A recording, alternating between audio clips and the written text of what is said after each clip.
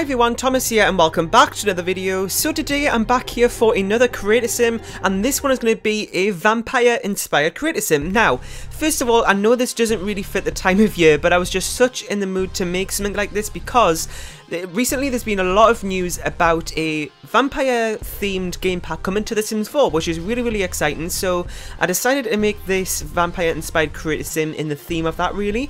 And I was also wanting to make kind of like an a machinima intro style sort of thing as well, so I thought that'd be good to do for this. I really hope you enjoyed it. I spent quite a lot of time on it, well, probably too much time on it, but let me know in the comment section down below about what you thought of that. So now I'm going to talk you through the outfits that I gave this sim. I just did two, and the makeup for them was pretty similar really.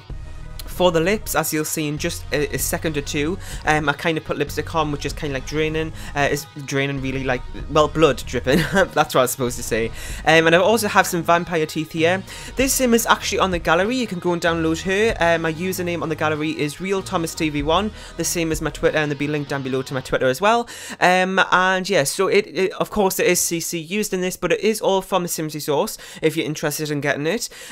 So I'm really happy how this sim turned out. Actually, I think it replicates a vampire in some ways. The hair, I kept like kind of this red darkish theme to fit in with that, you know, the dark themed character, I guess. I don't know why I couldn't think of what to call that, but yeah, I did that, and I just changed up the outfit style, not the outfit style, the hairstyle for the two outfits for each one, and I kind of just did some full body outfits this time. I wanted something kind of elegant and that sort of themed for this one. I thought that would fit her character very nicely. For the traits, I can't even remember what I put for that. I think it was mean. Oh, I can't remember actually. I know mean was one of them. Oh well, you'll see at the end of the video what they were. And here we are at the second outfit as well. I kept it kind of the same darker colours. This outfit kind of fits her hair as well. I did put some tights on this sim as well. I don't really use like tights as like an accessory. I never really use those. This is probably one of the first time I've actually used those, so it was good to put that to use. So for the second outfit, I had a little bit of trouble trying to find a hairstyle because I didn't want to use the same one. It did end up being pretty similar, but as you can see here, I was going through this hairstyle quite a few times trying to find a colour that was similar to the last one.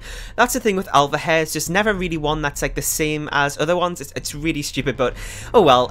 So I remember the traits now. It was romantic, materialistic, and mean. And I thought those three kind of fit her character nicely, or that dark type of thing.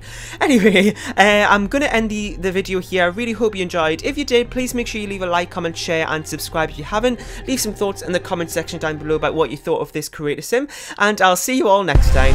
Bye!